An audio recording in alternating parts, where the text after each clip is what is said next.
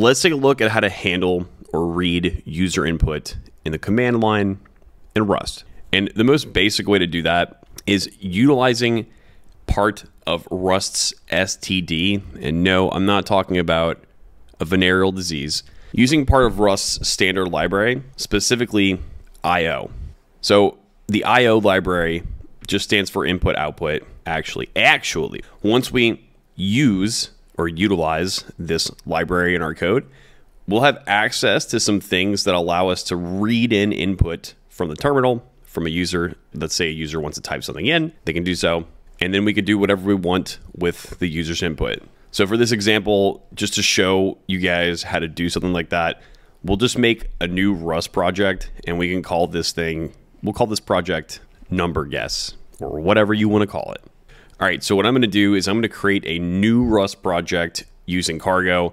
If you don't know what Cargo is, then you can go ahead and check out one of my previous Rust videos somewhere right here. There should be a link for it. But if you do know what Cargo is, then you already know what's next. I can just type Cargo new, and we'll call this number guess. So that should have created our new project titled number guess. All right, so now I'm going to whip out my handy dandy Visual Studio's Code IDE. But it's not an IDE, no. Whatever. And if you are familiar with Cargo already, then you probably already know the files that are going to be generated with it. We got this main.rs file, and it has our hello world already built for us. Wow. Thank you, Rust. So kind of them to do so. All right, so now what I'll do is just open up my terminal since it's already open. If you want, you can go ahead and open up a new terminal inside Visual Studio's Code. And just to make sure, just to be super safe, guys, let's run this current new project. Cargo, run, boom. There we go. We got our hello world. So we know this thing runs. Now we can go to the next step. Let me put that terminal away for now, and let's just focus on this main Rust file with the main Rust function. Now, if you guys remember, I told you all that in order to read or use or handle user input from the terminal, we have to utilize something from the Rust STD, something from the Rust venereal disease. And what in particular are we going to utilize from the Rust STD? In this case, we just want to have access to the IO library, which just stands for input output. And how do we get access to that in our code? How do we get access to that into this specific file? Much like many other programming languages, you're going to need to go ahead and use a use statement here at the top. So I'm going to type use space STD ::IO. And of course, got to have the semicolon. All right, so focusing back on the main function itself, we got this little hello world print line in here. Let's take this out and let's just say, hello, welcome to our number guessing game, ! Wow. VS Code Copilot, thanks for typing that for me. And then I'm gonna say, please enter a number to guess. That's what we have so far. 2 print statements that should be being printed onto the terminal, letting the user know, oh, this is a guessing game. Please guess a number. Enter that number as well. Why don't you? Next, what we need to do is we need to create a variable to store the number from the user input in. And if you don't know anything else about Rust so far, and you've just been following my Rust tutorial videos, then you probably don't know what the let keyword or the mut keyword is. Nonetheless, we're going to use that in order to create said variable. In Rust, we can just type let. Next keyword here I'm going to use is mut. Don't worry about that for right now. And then I just want to call this variable, we can call it guess, since apparently VS Code Copilot wants to call it guess for me. Set it equal to capital STRING, : new, open close params, and boom.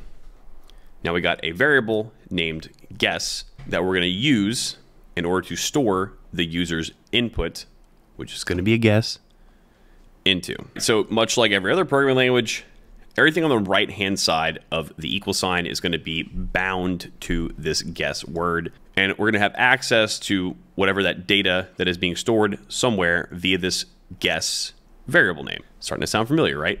So in actuality, all you guys need to know for now is that the let keyword just allows us to create a variable. And I guess we can just talk about mut real quick. So in Rust, fellas and sirs and zers, mut allows us to make our variables mutable. And why do we need to do that in Rust? The reason we need to do that in Rust is because in Rust, variables are all going to be immutable by default, which that just means that once we give a variable some kind of value, it can't change unless when you're declaring that variable, you give it the mut, or really mute, keyword. And why are we doing that in particular right here? Honestly, that doesn't really need to be explained in the scope of this video, but to just give you guys a brief explanation, we want it to be a string, and we're setting it equal to capital string : new. And what is this capital string : new doing for us? This puppy right here, this is a function that returns a new instance of a string. This string in particular, actually, in Rust, from the standard library, it's quote-unquote growable. At least that's what the documentation for Rust calls it, growable. It's UTF-8 encoded bit of text, yada, yada, yada. And the reason that we need to have the mute keyword is because the way that it is now, basically, it's just, hey, we're setting it equal to a new instance of a string, and in this case, that's going to contain absolutely nothing. But to summarize in whole, let mute, or mut, whatever you want to call it, guess equals string new. This whole line, we basically created a mutable variable, and it's bound to a new empty instance of a string.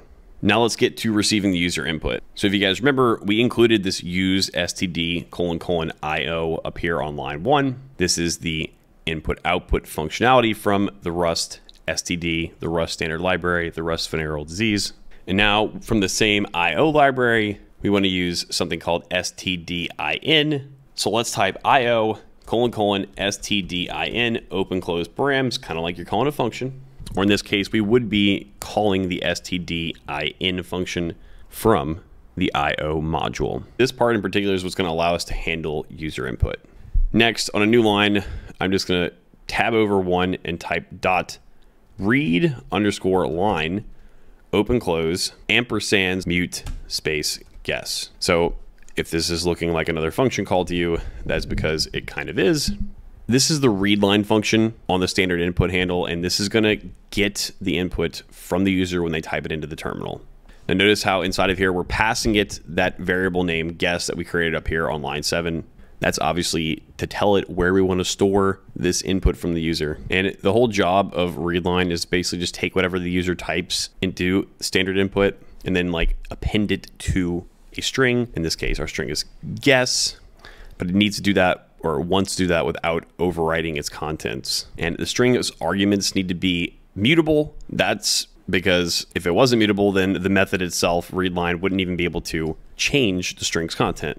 This ampersand, this is a reference.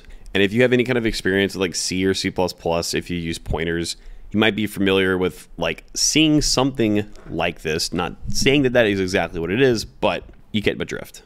But this reference thing right here, this ampersands, kind of also goes out of the scope of this video, but just to give something to you guys that you can kind of understand.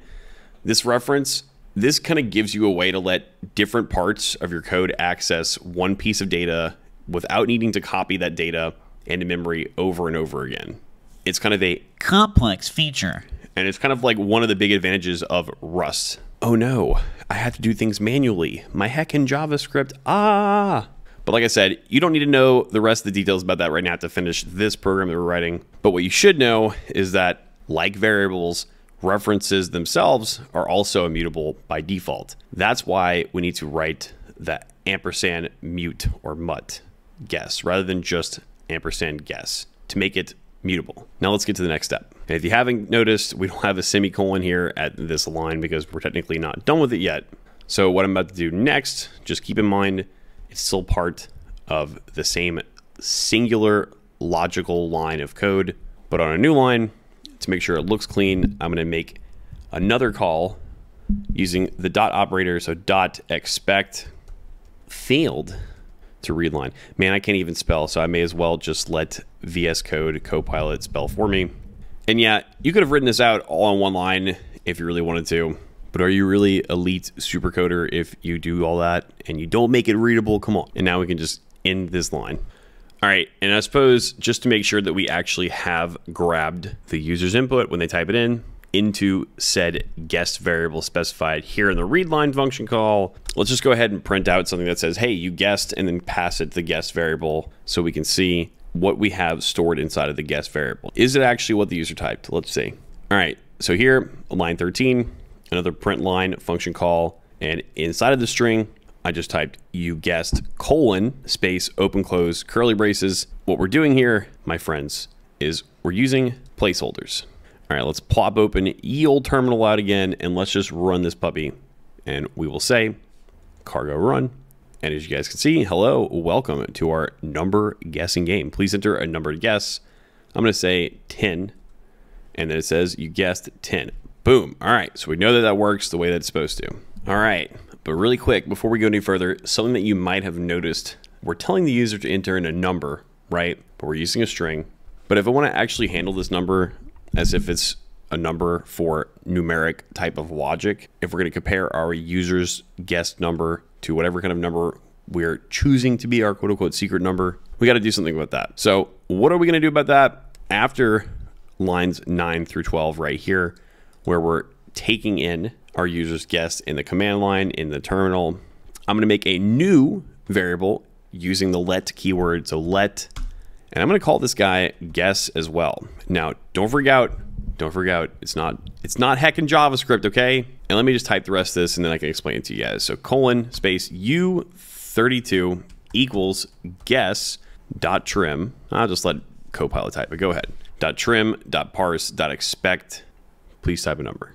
Okay. And what the hell are we doing on line 13? So we're creating a variable named guess again, but I know you think the program already has a variable named guess that we created on line 7, right? Well, it does. You're right. But Rust, via what is called shadow or shadowing, with this new variable, we're going to be able to quote unquote shadow, which really we're just kind of reusing the guest variable name. So just the guest name, rather than like making us create two separate variables. So for example, if I were to say guess underscore string and then guess, because what we need to do here is we need to change this from a string into a number. Something that you could probably compare this to in the past is like casting one variable to another. Pretty common thing. We're just going to be converting our value of the user's input from one type string to a number. So on the right hand side of the equal sign, that's what this new guess is being assigned to. And we're using guess.trim.parse. And the guess right here, it is an actual reference to this guess right here. The trim method right here, I mean, that's just going to do what trim would normally do in other programming languages. It's going to eliminate any kind of white space. And that's because if we actually want this string to become a U32 integer type, then it can't have any white space. It's not going to work. It would probably error out. And then parse, when used on a string, it's just going to convert that string to another type. And in this case, we're just going to be converting it to a number, this U32. And why can't we just be like JavaScript and type heckin' number, bro? Even though in JavaScript you wouldn't even be saying the word number. Well, actually, that is because with Rust we need to tell it the exact number type we want to be using. Hence the U32. And then the colon after guess, that just lets Rust know that we're going to annotate the variable's type. And you might have already guessed it, but the U32 is indeed a 32-bit integer. Unsigned 32-bit integer. All right, so let us take back our terminal, or put a terminal back here, and let me just build this thing again real quick, because I think I've done diddly tinkered with this a little bit too much. Okay, I think the building's fine. So now I'm going to do cargo run. Please enter a number to guess, and I'll just type in whatever. 10, you guessed 10. All right. No problems so far. All right, and so to finish this puppy off, let's just use some boomer if statement logic. So I'll just say if guess equals equals, because 2 equals is an assessment, not an assignment, right? Equals 42. We'll say that you guessed the right number. Else, we're going to tell them that they guessed the wrong number. So let's bring the terminal back in, and let me build this thing again. I know I'm OCD about it. Cargo build. Now I'm going to do a cargo run. And there you go. Please enter a number to guess, and I'll say 42. You guessed 42. You guessed the right number. Wow. Clippity clappity. Bada boom, bada bing. Like, comment, subscribe. If you got something out of this, stay tuned for some more Rust tutorials. That is it. I'm out. See ya.